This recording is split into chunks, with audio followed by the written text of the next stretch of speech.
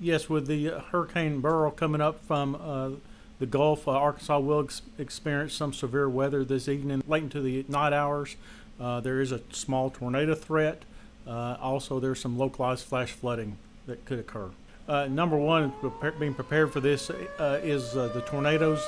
Listen for outdoor warning sirens. If you have news apps on your phone, make sure they're turned on, the ringers are up.